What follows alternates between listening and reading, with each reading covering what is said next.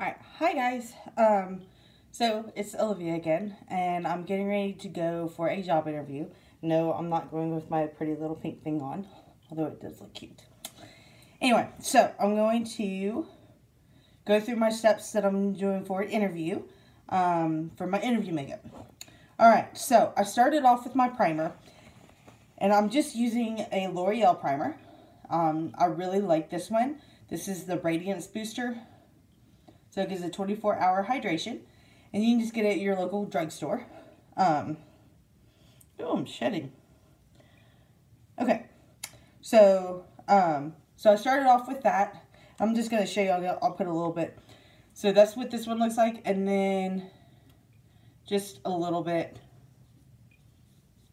And I put it all over. And what a primer does is it really gives you that clean slate to work with. And I do put a little bit on my eyelids. Just make sure you don't get it in your eye, because I don't have an actual shadow primer. I need to invest in one, but I'll use my regular primer. Alright, so I'm going to start off with my concealer, because if you can see the darkness under my eyes, like, I cannot get rid of those. Here, let me see if I can. God, I wish I could put that up in my mirror. It would be so much better. But you can see how dark my eyes are underneath. It looks like somebody, like, literally punched me in my face. And they did not. Because if they did that, they wouldn't be standing. So, I'm going to, let me get my, so I'm going to use my little primer brush. Or not primer, sorry, concealer brush. And I've got a dual end one. This side is for foundation, and then that side is for concealer. And you can just get these brushes at any drugstore. Sorry. Okay, so I'm going to use my concealer right here. And I'm just going to pat underneath my eyes with that concealer. And lightly pat, and don't do anything too drastic, nothing too hard. And you're gonna come just a little bit underneath the eye bone there. Okay. So let me blend it and show you. And then I take my little blender and I just lightly blend it. So you can see the difference. So that one has the concealer on it, and this one does not. So you can really see the difference.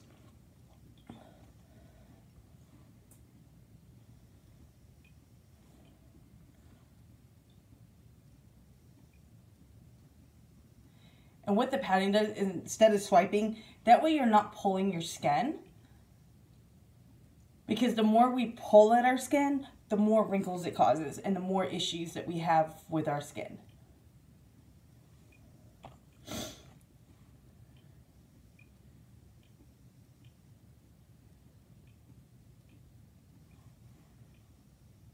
So with the blender, even though I'm pulling at it, it's not really pulling. Like, I'm lightly doing it, and I'm kind of lightly patting with it.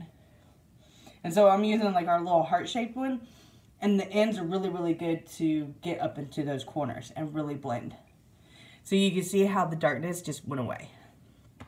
Alright, then I'm going to do my foundation.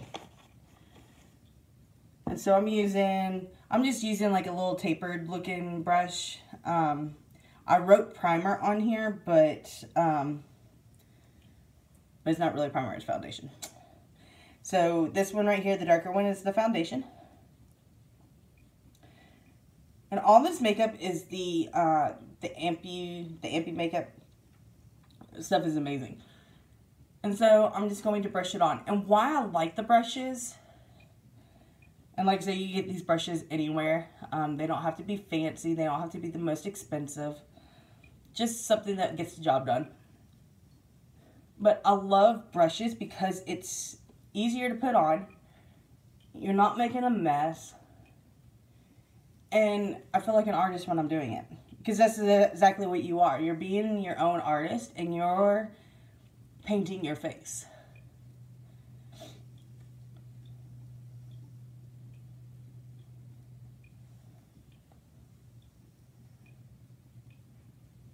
And there really are no rules to makeup, just, you know, throwing that out there. There are steps, but there are no rules. And there are recommendations, but there are no rules.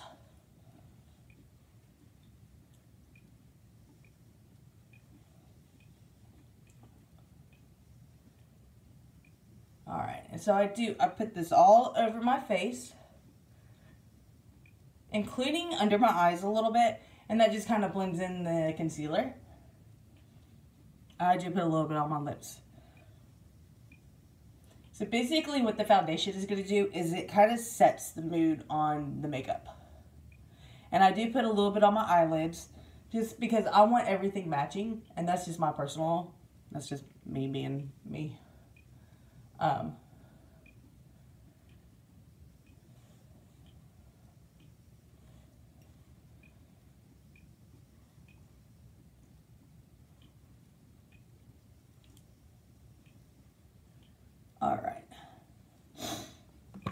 All right, so you see I've got that on.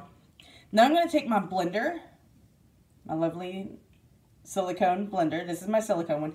You can use sponge brushes like this, but you see how dirty that is, and then you have to constantly clean it. This one, you can just wash it off with soap and water, and then it's good to go. Dry it off, and you're good to use it right away. Where with a sponge, you just have to let it sit. And so you're going to blend that down, and you're going to kind of blend it down into your neck. That way it kind of looks like everything runs together. But what the blending does is it allows, or it helps to blend everything together so it's not all like splotchy in places. And you're blending that all together, and so you are going to get some of those places that you might have missed with the brush.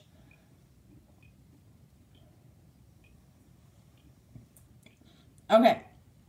So I have that on. I don't know if y'all can see. I think my light's starting to die already. Alright, so there's that. Then I'm going to take and do the powder foundation, which is this one right here. So it's a little bit lighter than the actual foundation, which is actually good. So if your foundation looks a little dark, like mine looks really dark, especially for the winter because I'm kind of pasty. With me being Irish and German, I got that European thing going, and I'm really pale.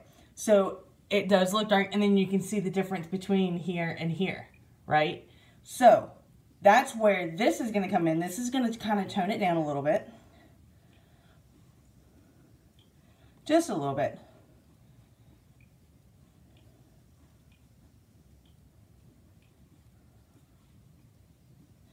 And again, you're just going to put this all over your face.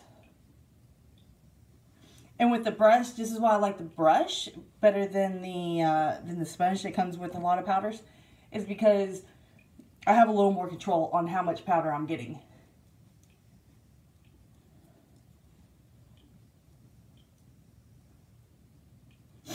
All right, and then what I'm going to do is I'm going to come down on my neck too and just kind of try to blend that in just a little bit. So I have a little color on my neck to match, so I don't look quite as goofy. Okay. Then I'm going to, then the next thing I do is I concentrate on one area at a time. So now that my face is completely done and I've got my palette, then I start with my eyes. Sorry.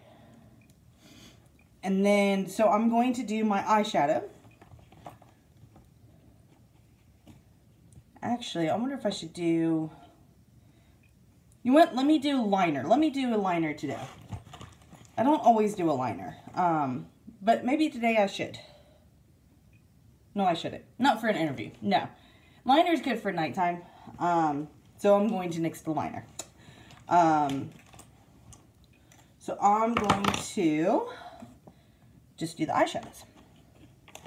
So I've got 4 eyeshadows.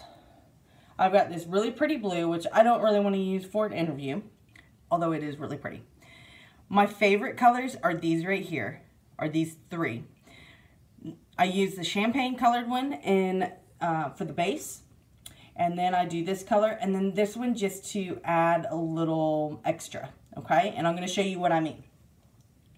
So, I'm going to start off with the champagne color, which is this lighter pink color.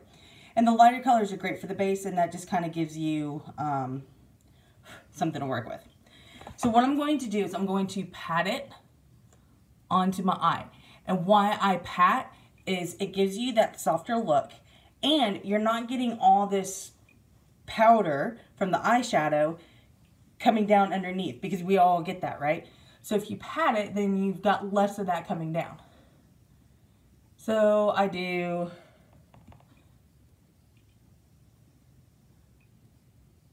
So I'm going to pat that all over. So you see how I have that all the way up, just like that? And this is really pretty to wear by itself, just to give your eyes a brighter look. I do really like that. And I do kind of come out to the corners of my eye right here as well. But you see how I don't have any powder under here? It's because I'm patting it on and not swiping it.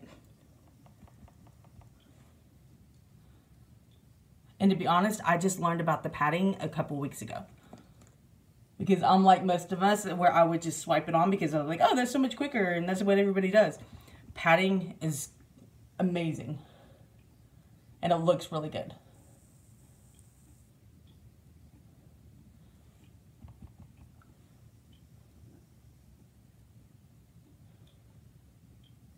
Okay. So now that I've got my base coat on, see that? I need a chair so I can sit like right in front of you guys, because I'm having to bend down to, I need something to put it up so I can, eventually I'll have something. Actually I might have something. Hold that thought.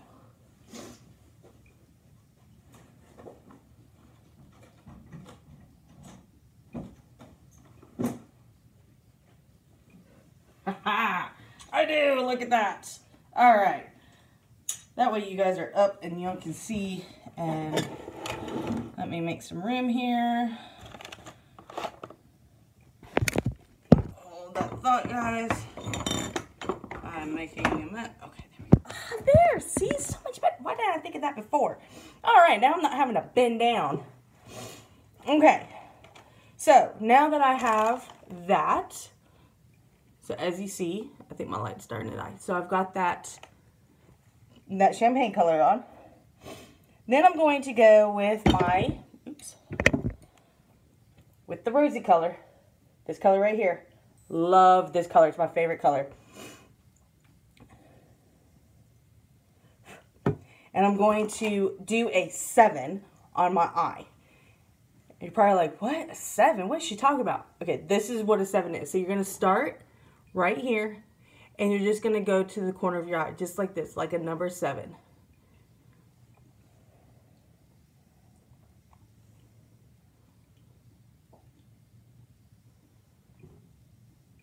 And you're just doing the outskirts of your eye. See?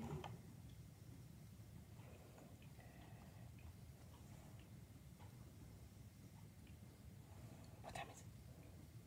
Okay, I think I'm good. I'm good, because I don't have to be there until 9:25, so I have plenty of time to get my makeup done. When I get this job, I'm going to have to start getting up earlier so I can do my makeup. Okay, so you see how that is, and it kind of widens my eye a little bit. And again, you're doing the padding, so you're not getting all that excess shadow. Then I'm going to, and you know, this is where the makeup eraser comes in, you know, our famous makeup eraser. This is a must-have for everybody. Everybody. Including males. Males can use it too, even though my husband laughs at me. I caught him using it the other day. But you can take and clean your brushes with it. Just like you would your face. I use it for, of course, removing my makeup. But also when I wash my face, I use it to take off my my cleanser, which right now I'm using our Clean. That's the cleanser that I'm using. So It is a multiple use thing. So I'll clean my brush off a little bit. Then I'm going to go back with that orangey color. Now the orangey color is great for people with blue eyes. Because as you see, I have bluish, greenish eyes. And so what I'm going to do, and then this is just going to kind of fill in like right in here. Just the lid part of it.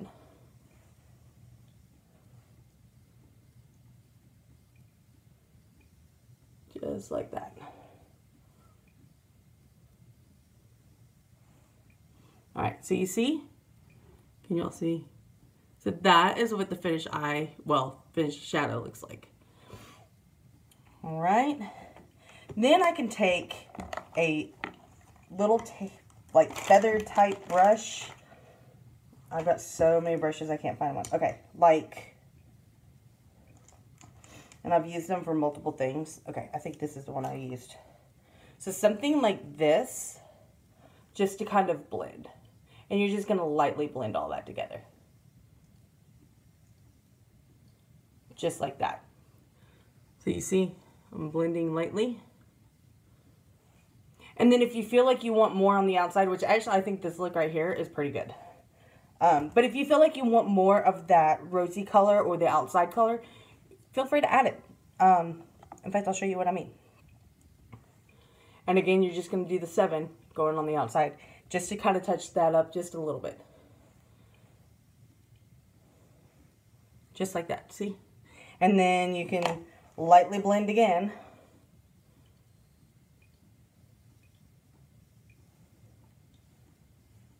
Just like that.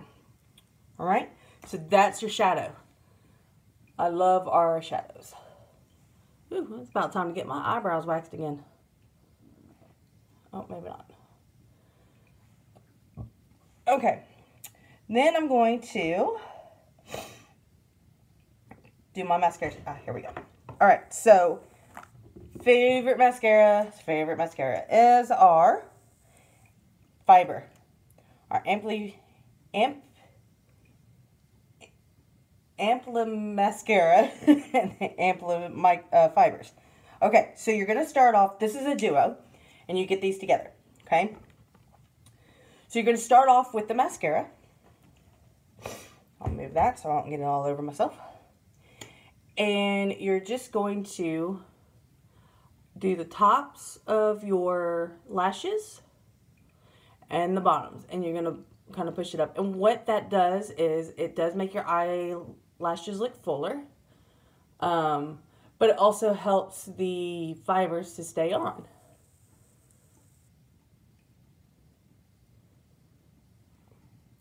I mean, you see that? I mean, even with just the mascara itself, I already have, my lashes already look great. And you can get the mascara by itself. But I do recommend the fibers. So the fibers are kind of like having false lashes without the false lashes. So this is much better for your eye than doing the false lashes, because you're not adding glue or anything like that to it. So that is the brush of the fibers. And I'm just going to go again on the top of my lashes, from the root to the tips, and then again from the roots to the tips on the bottoms. And you see how that opened my eyes up a little bit.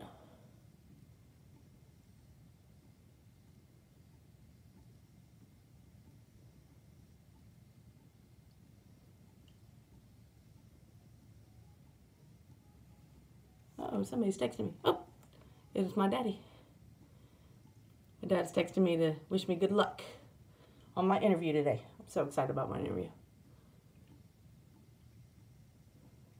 I really didn't want to go back to work, but you know what? Bills have to be paid. All right. So then I'm going to do the mascara, and that helps keep those fibers on.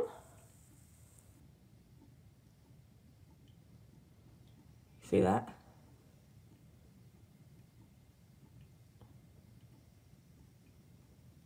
And it will keep them from falling into your eyes as well.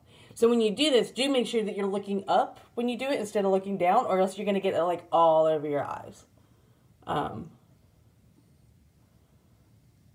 And that's it. And you're just doing the top lashes. Then, if you want longer lashes, like if you want them to look a little longer, you can go back over just the tips with the fibers.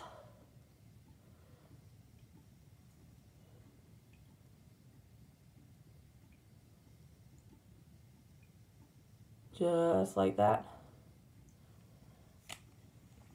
And then again, you're going to go back over it with the mascara.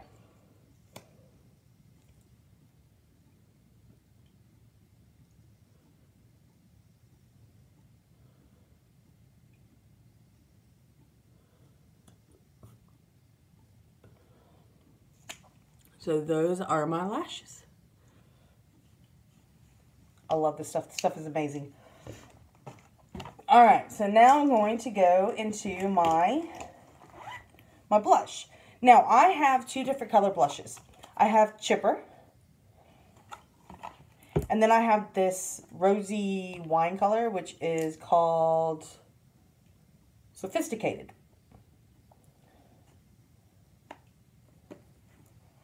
All right, so that's the Sophisticated, and then this one is Chipper. And I think today I'm going to do the Chipper today. Okay, so fortunately I don't have room in my little palette for it, so that's why it's out.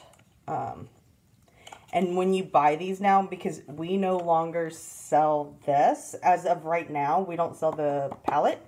So everything that you buy comes just like this, okay? Unfortunately, I'm hoping that they bring it back. Okay, so I'm going to take my blush brush, which is like one of these. I'm just going to pat it just like that. And then I'm just doing along the cheekbone, okay, and out. So I'm going to go right about here. And I'm patting it on. Okay, you see that?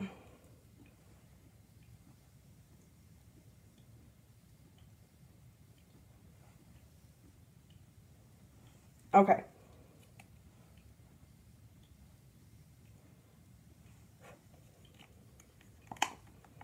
Okay, then I'm going to take my blender again, and I'm just going to lightly blend that out.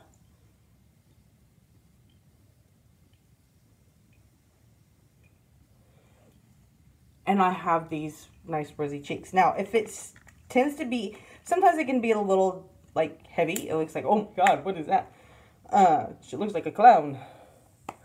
Then you can take your foundation.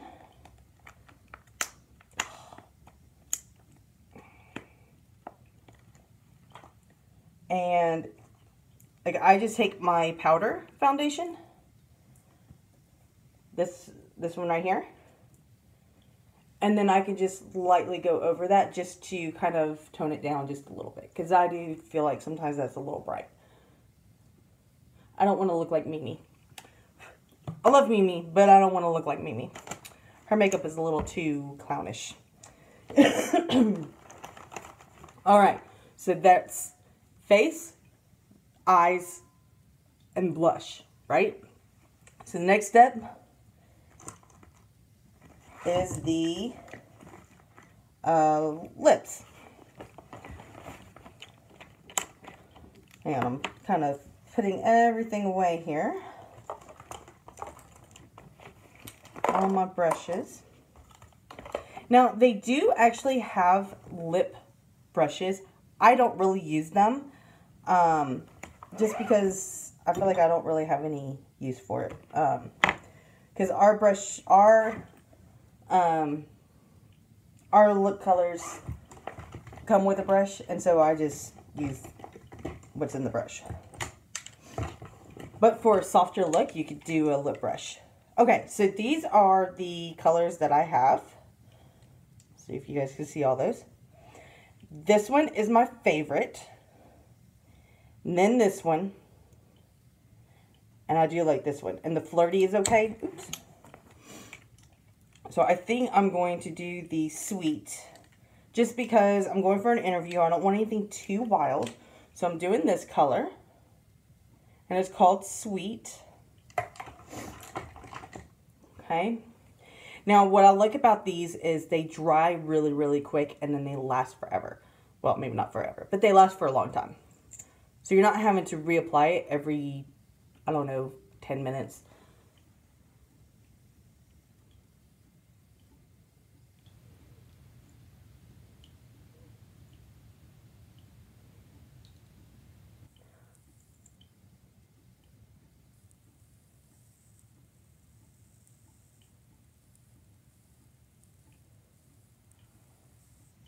All right, and you see it's just that really soft pink, great for Valentine's Day, going out on a date. I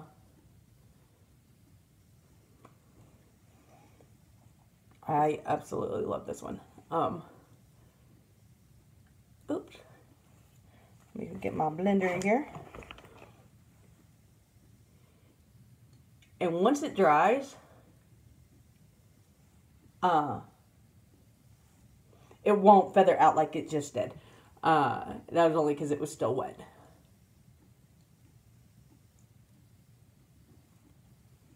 But once it dries, look, it's already dry. And then it will last for a while, even between eating and drinking. It will pretty much last. Then, my last final step, and this is a must-have for me. Not only is a primer a must-have, but also a really good setting spray. And I really like L'Oreal setting spray. Unfortunately, our company doesn't have one. I did put a little bug in their ear that they needed to have a primer back and that they need to do a setting spray. So what a setting spray does is everything that you just did, even though our makeup lasts for a while, this setting spray keeps it in place. And you can use this all day long, you know, throughout the day, just to kind of feel a little more refreshed. So you're just going to, I have to shake this. Yep, I do have to shake it. I keep forgetting to shake it. All right, so you're just going to shake it really well, because what happens is it settles. Okay, so I shake it, and then you're just going to spray it all over your face, just like that. And that keeps everything in place that you just did. All right. So, I'll take my hair down so we look.